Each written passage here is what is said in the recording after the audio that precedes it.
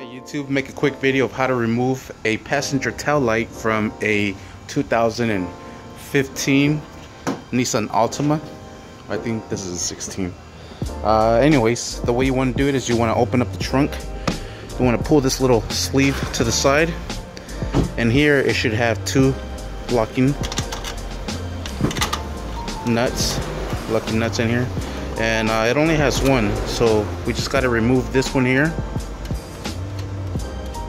Just like so. Make sure you don't drop it. Unplug your cord from right here.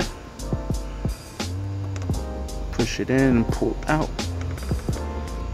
Alright, now what you're going to simply do is grab it, pull back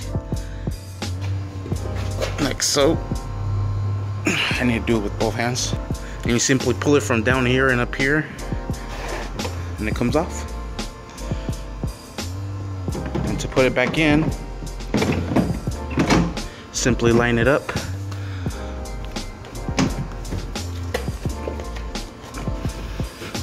And there it is. And you bolt it back down, and you're done. Alright, like I said before I dropped it, you want to make sure you don't drop these. Go ahead and snug it down. It's a 5/16. Alright, and just finish tying it down. Not too tight, it is plastic, and you're set. And that's how you replace the light. This is the one I replaced because this one's a little damaged here.